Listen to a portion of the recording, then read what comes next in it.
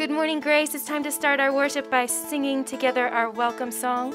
Please don your masks, stand and sing with me our welcome song, Descend, O Spirit. Let's all stand and sing together.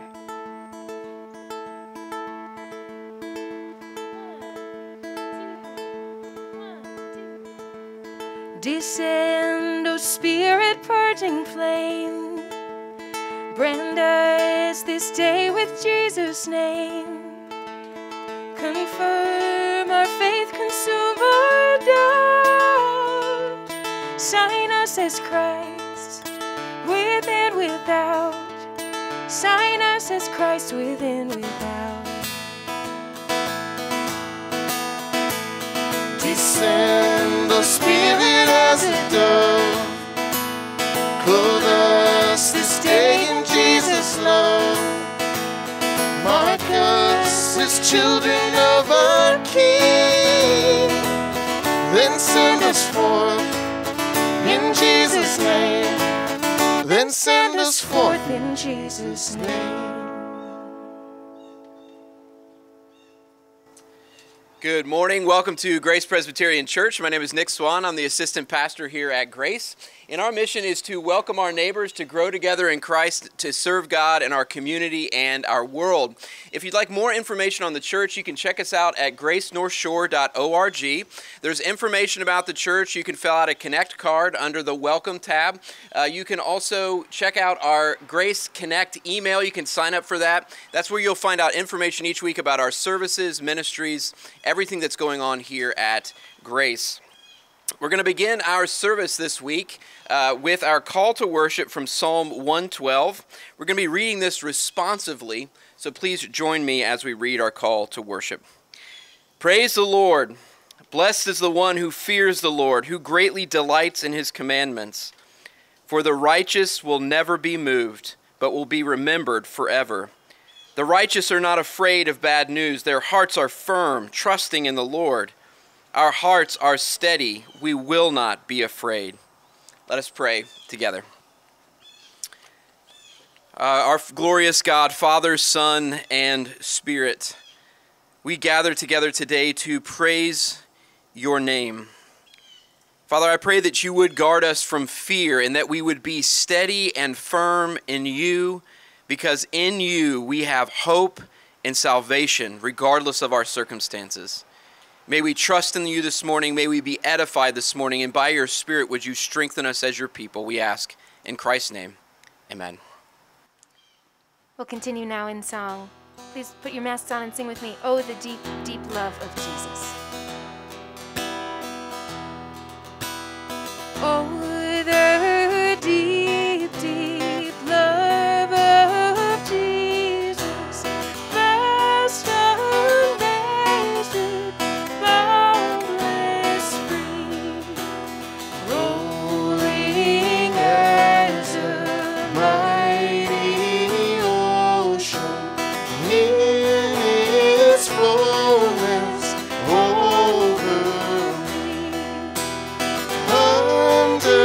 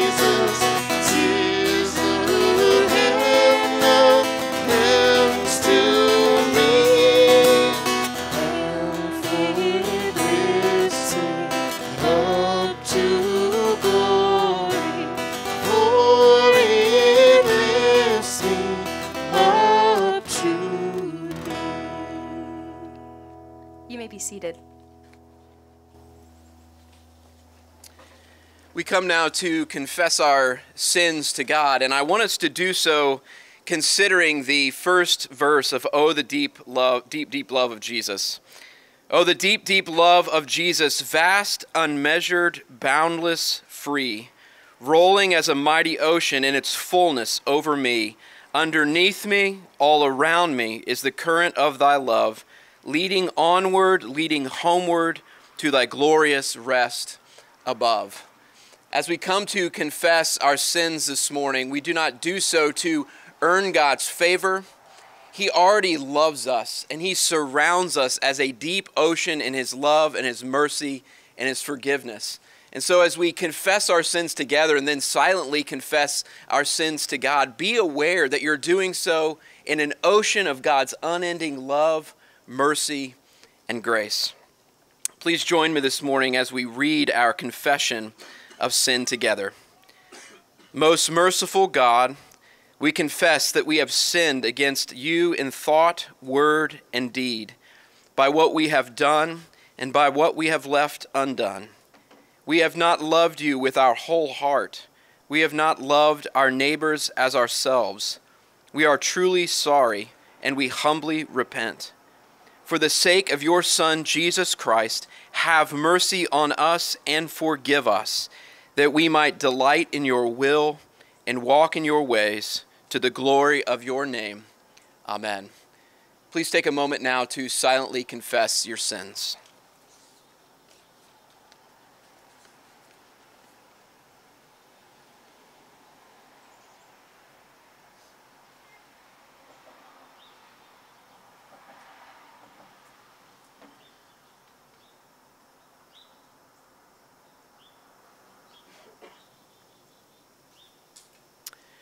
Hear now the assurance of God's pardon from Philippians 1:6. And I am sure of this, that he who began a good work in you will bring it to completion at the day of Christ Jesus. We have just now come before our Father to ask for forgiveness. We are now living in the goodness of that forgiveness, of being at peace with God. And so now we pass that peace of Christ to one another. So please stand and greet one another. You can turn to your family. May the peace of Christ be with you. You can turn to those around you. May the peace of Christ be with you. Peace of Christ be with you, Marshall Brown. Peace of Christ be with you, Chris Reed.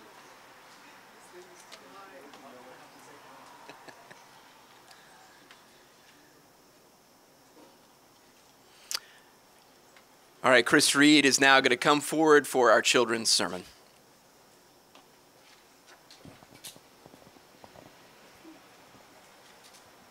Ooh, it's just my height. Me and Pastor Marshall are the same height, so this is good right here. Good morning, Grace. It's great to be with you this Sunday. This past week I had the privilege of joining our children for our VBS here at the church. I'm seeing some familiar VBS faces. So for our children's sermon, I'd just like to give a quick recap of what we learned this week. We dove into the book of Jonah, and we saw that God not only called Jonah, but Jonah disobeyed the Lord, but God forgave Jonah and the Ninevites who he was supposed to preach to. And this story can be captured in Psalm 145:8. And if you guys remember it, you can say it with me. The Lord is gracious and compassionate, slow to anger, and rich in love. So God is gracious. He's good, even when we don't deserve it. He's compassionate, so he sees us when we're in trouble. But not only that, he feels it and he moves to action. He's slow to anger, he's patient with us, and he's rich in love. The Lord's love is abundant. And so as we cling to these truths this school year, it will carry us in great times and bad times. So I'd like to pray over our children right now. Would you bow your heads with me? Dear Jesus, I thank you just that we have the opportunity to gather. I thank you for such a great week of VBS, and I ask that you would help us to cling to those truths, that you are gracious and compassionate, slow to anger, and rich in love throughout our days. We thank you just for the story of Jonah, and we ask that you just point us to Christ each and every single moment of every day. In Jesus' name, amen.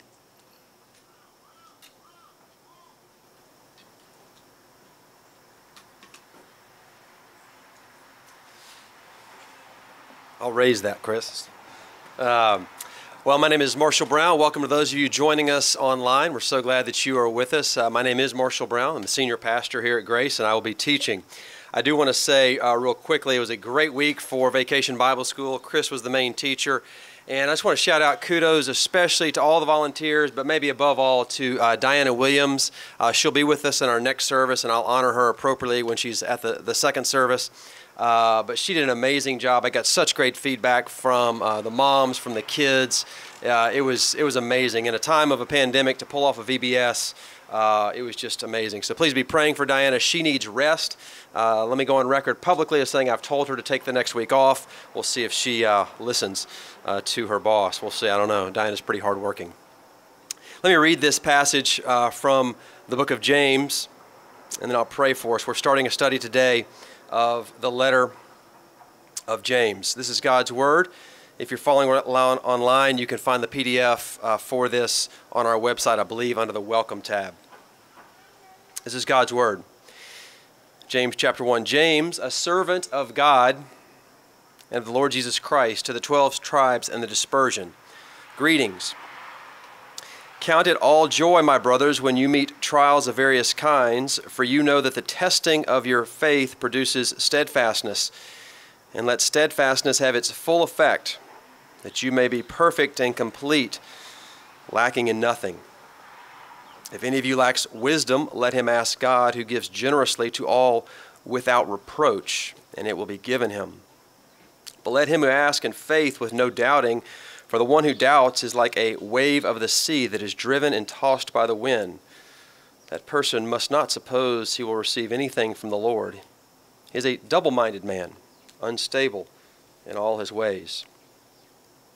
Let the lowly brother boast in his exaltation, and the rich in his humiliation, because like a flower of the grass he will pass away, for the sun rises with its scorching heat and withers the grass, its flower falls and its beauty perishes, so also will a rich man fade away in the midst of his pursuits. Blessed is the man who remains steadfast under trial, for when he has stood the test, he will receive the crown of life, which God has promised to those who love him. This is the word of God. Thanks be to God. It's given to us in love. Let me pray. Our great God, as we move now into this new study of the book of James, which we'll be studying for most of the fall, we pray that the words of James and the words of my mouth would be pleasing to you, O Lord, our rock and our Redeemer. Meet us, God, even in the tough things that James has to say us, and help us to see the grace that is ours in the name of your Son, in whose name we pray. Well, the book of James, if you've been around the church for a while, James has a little bit of a reputation. He has frustrated and bedeviled theologians, most notably probably Martin Luther, who really struggled with the book of James. How do we make sense of this book? But as much as James has created problems for theologians, historically James has been loved by the church and by we ordinary Christians, because among other things, James is practical, he's very clear, and in many ways he is very concise. He's also very much a preacher. The book of James is so evocative, you can almost hear him. The metaphors are they're evocative. They're a billowing sea, a withered flower, a face in a mirror, a bit in the horse's mouth, the rudder of a ship, a destructive forest fire, pure spring water, the arrogant business person, corroded metal, moth-eaten clothes. It's very evocative. Interestingly, and for reasons that I'll tell you, not maybe that surprising, more than any other New Testament book, the book of James echoes the words and the teachings of Jesus himself. And that's not surprising because if you look at chapter 1, the very first half, the first verse, James, a servant of God and of the Lord Jesus Christ. There's several James in the New Testament, but most scholars agree this is a man named James the Just, who was actually the leader of the church at Jerusalem, particularly during the crisis of Acts chapter 15. Church history has it that he was martyred in the 60s, either 62 or 69. They think he was actually thrown from the temple and stoned. That's tradition. That's not in the scriptures. But most famously, this is most likely James, the half-brother of Jesus, the half-brother of Jesus. There's several speculations as to how that is the case, but most think that Mary and Joseph had Jesus first, and then after Jesus was born, they had James and other brothers and sisters. So he'd be the half-brother of Jesus, which makes it remarkable. Think if Jesus is your older brother. Just think of that weirdness. Let's start there. But then to write a letter to make no mention of the fact that Jesus is your half-brother, but then to call yourself, verse 1, a slave of that person. I have brothers and sisters. I can't imagine calling myself their slave. And yet James here in chapter 1 says that he is a slave, a servant of his older half-brother, Jesus Christ. A little more background here. The second half of verse 1 tells us this book is written to the 12 tribes in the dispersion. What that means is this is written to Jewish Christians, most likely in Palestine and Syria, in the mid-40s, 40s AD, after the mid-40s, and they have been dispersed, they have been displaced in two ways. First, they've been removed most likely from Jerusalem, perhaps because of the persecution that's outlined in Acts chapter 8. And imagine you're dispersed in that way. You have had to move very quickly because of oppression to a new place. You go to a new place with your own language, your own people. You don't have a job. You don't have a home.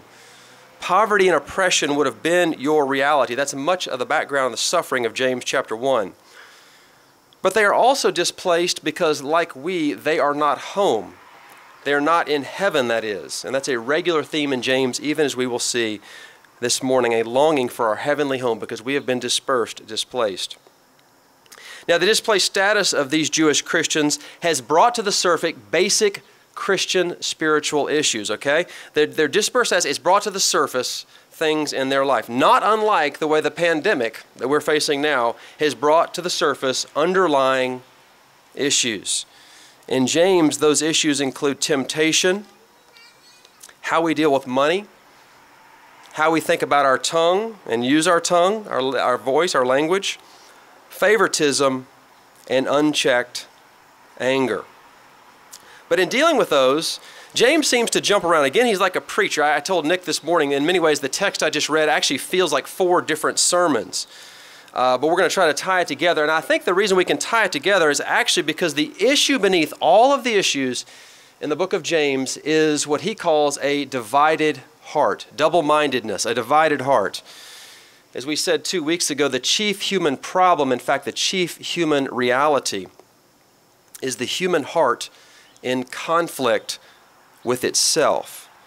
And I want us to see that this same idea is here in James, and it's actually all through this James. He calls it double-minded, which is actually a term that he appears to have created for his own purposes. It's the Greek word dipsakos, and he is translated here double-minded. Look with me at verses 6 through 8, the second half of verse 6. The one who doubts is like a wave of the sea that is driven and tossed by the wind. That person must not suppose he will receive anything from the Lord. He is a double-minded man, unstable in all his ways. He is dipsakos, double-minded, to be of two minds, to be of two selves. And this idea is all over the book of James, and I would argue all over Christianity in the New Testament.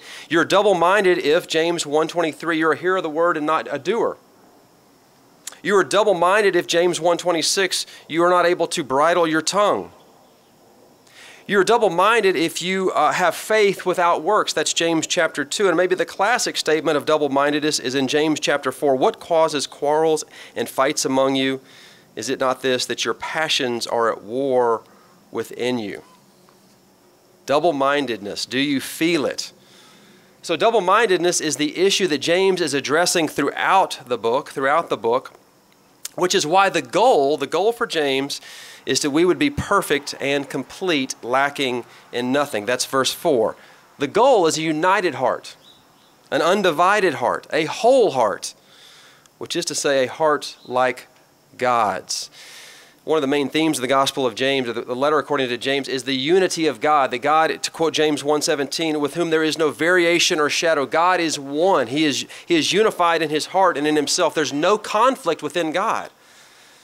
And James is saying we are divided, but the call in our lives is to be more like God. So you see, friends, the Christian struggle is not out there.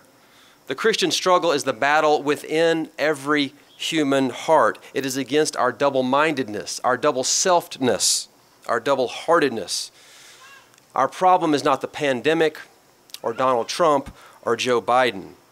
Our problem is our divided hearts. So what is the path to a united heart? What is the path against double-mindedness? Well, you might not like this, but the path to a united heart is the trials, the tribulations that God allows to come our way. The trials. Consider it all joy, my brothers, when you face trials of many kinds. Last week, we were away, my family and I, because I was officiating a wedding in Colorado for two members of our church, Holly Heitman, the former Holly Heitman, and Sebastian Rousseau. The wedding was in Estes Park, Colorado. And some of you may know Sebastian. Sebastian was a professional swimmer. And we had dinner a couple of nights before the wedding together, and I asked Sebastian, I said, when you were a professional swimmer, how much would you swim in a given week? And he looked up and he kind of did some quick math in his head, and he said, I estimate that, at the peak of training, I was swimming about 80,000 yards a week. Now, let me put that into a little bit of context. You know your little pool at your health club? It's about 25 meters or yards long. So that means that on a given week, he was touching the wall over 3,000 times, like 3,000 links, okay? Think about how much work that is. Think about the trial, the pain that is. 80,000 yards in a week. But you know what the reward was? He swam in 3 Olympics. He walked in Beijing, in London, and in Rio. You see, the trial of all those laps was exactly what made him a great swimmer. There was no Olympics without the pain of those yards. Let me just say, kids, what does it take to get to the Olympics? 80,000 yards a week, okay? And for the Christian, there is no wholeness. There is no undivided heart without trials. And we know this not because just James says it as a principle here, because we see it throughout Scripture. Think of what is most likely the oldest book written in the Scriptures, the book of Job. A man who lost his family, who lost his wealth, who lost his health. He went through trials so that he could get to the end of the book and say, my God, I consider you finally. It's the story of Abraham also, who was displaced, who was taken. He had great wealth in the place he came from, but he went to a place and he never owned land again. He faced childlessness. He lost family. He faced all kinds of things. It's the story of Joseph, who spent the prime years of his life in prison. It's the story of Moses, who spent 40 years in exile, and then the next 40 years in the wilderness. It's the story of David, and of course, it is the story of Jesus, who had all the glory and the riches of heaven, but came to us and experienced the great trial so that we might know the great joy. The principle is this, is that in considering joy, because in joy we are made perfect and complete. Let me read verses 3 and 4. For you know that the testing of your faith produces steadfastness, and let steadfastness have its effect, that you may be perfect and complete, lacking in nothing. That's the principle, okay? The trials of many kinds. And the trials could be anything from the displacement, the economic injustice and oppression that the folks in James are feeling, to the things that you're feeling. Think about what the primary trial you are facing is today. What is it? It may be a smaller thing. It may be a great thing, a loss of life. Just this week, I had news of one of my old friends, great Christian family in Charlotte, North Carolina. They just took their youngest off to college. And just this week, the wife was 50 years old, was put on hospice with just days to live. What is the trial you're facing? And is James a sadist? I mean, he's saying consider it joy when you face these terrible trials. He's not a sadist. Nor is he an emotional repressor. I want to say this. I said this at the beginning of the summer. I need to say this again. Christian grief is legitimate. We talked about lament at the beginning of the summer. James is not just saying when you face a trial, stuff it and feel happy, put a happy face on it, okay? Too many Christians have done that, and it harms our witness and it harms our life, because there is such a thing as real Christian grief. But I think the Apostle Paul helps us when he says in 1 Thessalonians 4 that as Christians we grieve with hope. So James is not saying in the midst of your trials, push your grief down. He's not saying that. He's saying grieve, but grieve with hope. Because God uses the trials of our life to perfect our faith and to unite our hearts. And so that's the principle, learning to consider trials a joy because of the ways they mature us as Christians. Now, make no mistake, some of you are like, well, that's clever. That's like a cliche, a spiritual cliche. It's not that easy. And that's true. And so James gives us 3 ways of dealing with it. And I want to just basically work our way through the text. I know I've gone a long way. This is a long introduction. I got just 3 things I want to say according to each of the paragraphs here. There's 3 things to lean into this. 1, to ask for wisdom. 2, to tell yourself a new story. And 3, to consider your reward. Because notice the principle, right? Consider it joy so that you can have trial when you face trials, so that you may be mature and complete, wholehearted. But you're like, I'm not joyful. I'm not joyful in the midst of my trials. I am lacking. James does something very deliberate. I need you to look with me to see this. If you see verse 4, it says you're lacking in nothing. You're going through trials and you're lacking in nothing. He picks up that very same word in verse 5 and says, if anyone lacks. What he's saying is that I know that you're lacking. I know that you're lacking.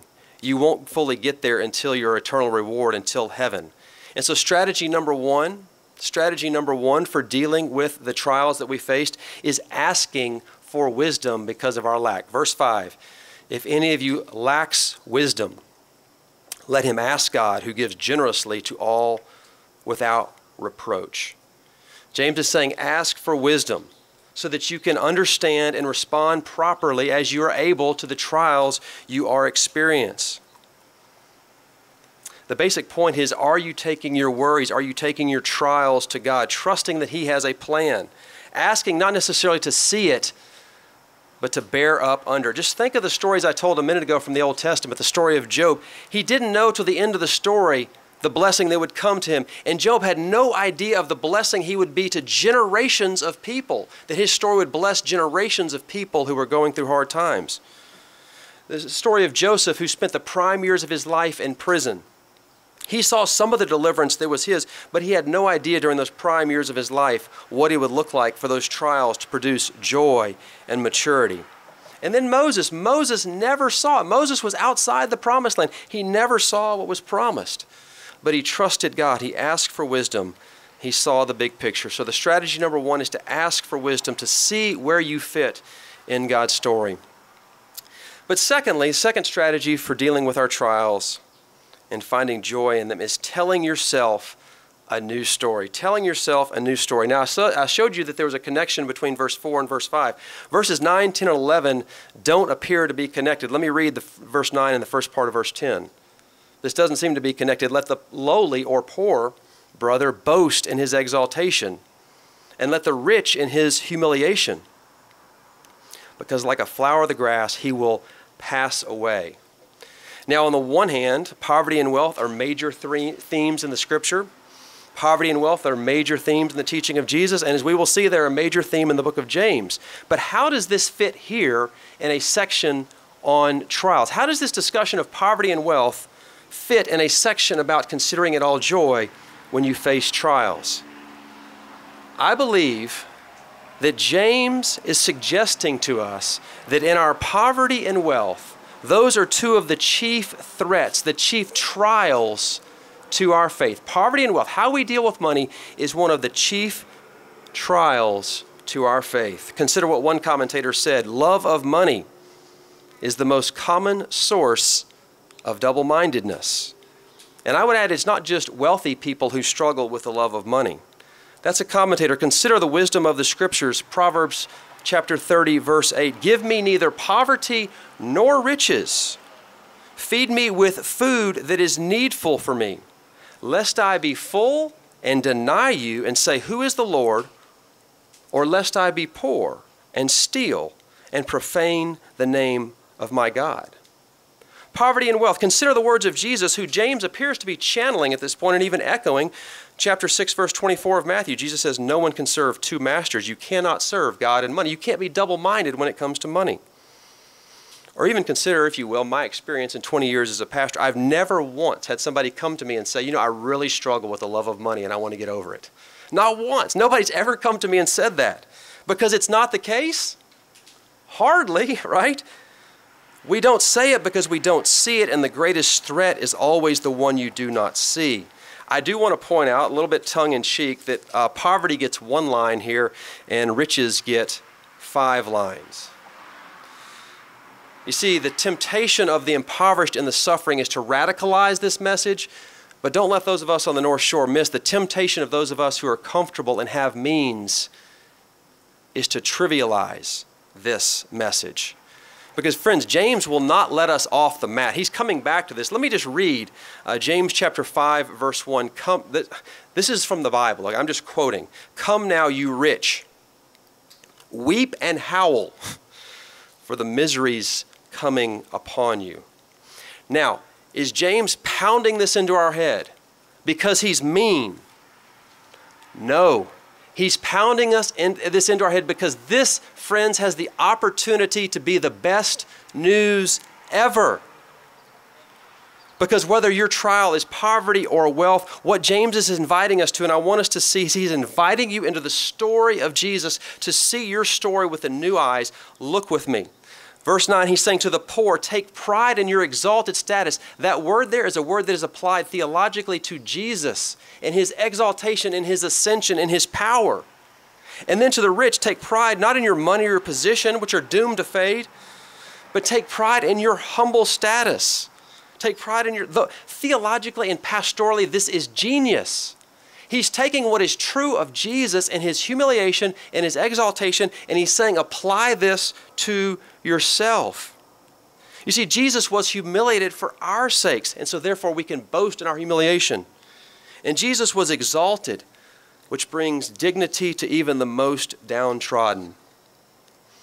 At our church, I say about once a quarter that the gospel of God is that you are more wicked than you ever dared imagine, and that you are more loved and accepted than you ever dared hope.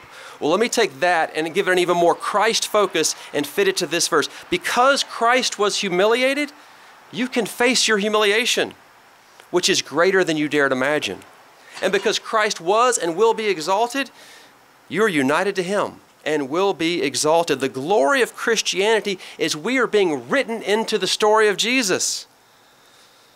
The one who was ever full and complete, who was never double-minded, who was not dipsykos, and who passed through the greatest trial for the joy set before him.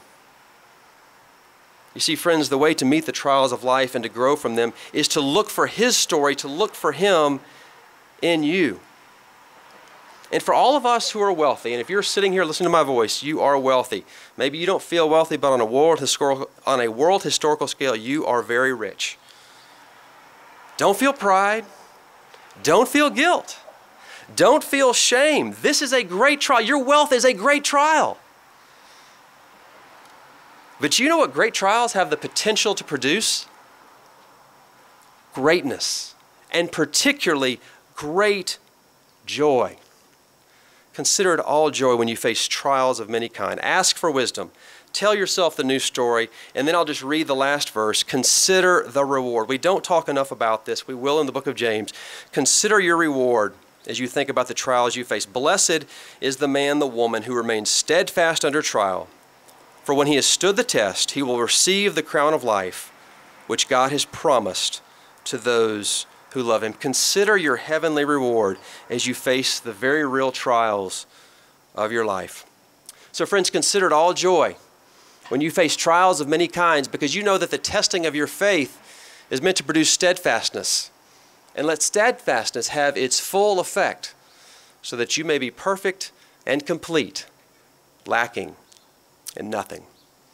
This is the word of the Lord. Let me pray for us. Our great God, James is challenging us. He's coming to us with this hard word, but he comes to us with this great grace, especially the great grace of a new and better story, the story of your Son.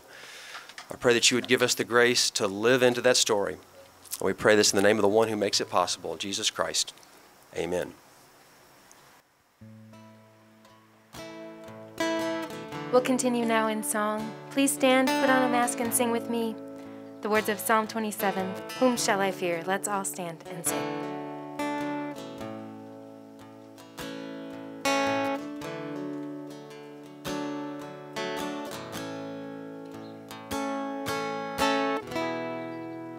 Whom shall I fear?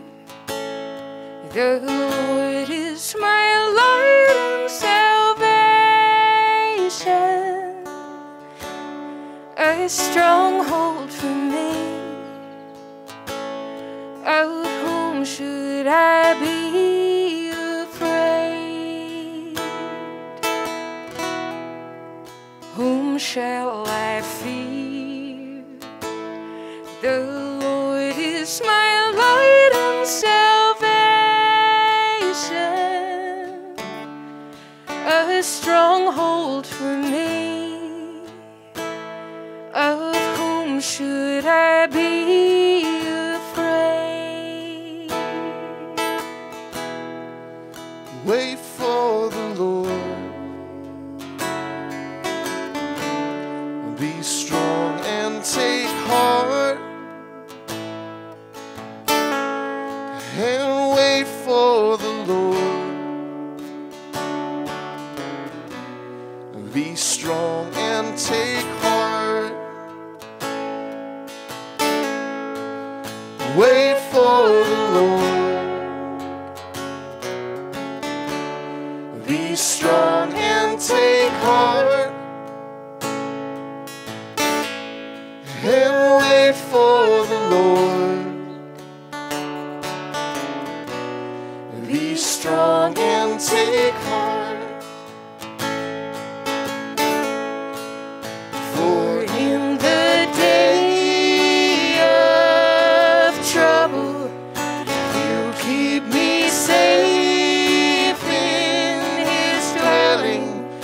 He'll hide me in the shelter of His sacred tent. Although an army besiege me, my heart will not fear. The Lord is my light and salvation. Whom shall I fear? Wait for the Lord. Be strong and take heart. And wait for the Lord. Be strong and take heart. For in the day of trouble, He'll keep me safe in His dwelling. He'll hide me in the shelter of His sacred tent. Although an army besiege me, my heart will not fear. The Lord is my light and salvation. Whom shall I fear? That song is from Psalm 27, written by King David. And King David is someone who knew that in the midst of many trials that he faced, to ask for wisdom, to tell himself a better and new story, and to consider his great reward. We're about to sing the doxology. We do so before we talk. It's didn't clear. If you would like to give to our church, we thank you so much. If you're our guest, our visitor, please feel no obligation to give. There are envelopes on the table right there if you would like to mail in a check. We're not passing a basket, obviously, or you can give online. So thank you much for your generosity. But again, if you're our guest, please feel no obligation to give. Let's cultivate the new story. Let's ask for wisdom. Let's cultivate gratitude by singing the doxology. Sing with me. Praise God from whom all blessings flow. Praise Him, all creatures here below.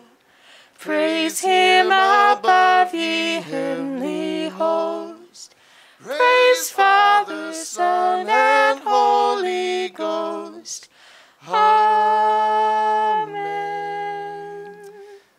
Would invite you and encourage you, in fact, to hang out and spend time with one another after the benediction, but please do pick up your chairs, your blankets, and move them out so the folks coming for the next service can set their stuff up as they come in. But lift up your hearts, lift up your heads, and receive this good word from the Lord. May the grace of the Lord Jesus Christ, the love of God the Father, and the fellowship of the Holy Spirit be with you all. Go in the peace of Christ. Amen.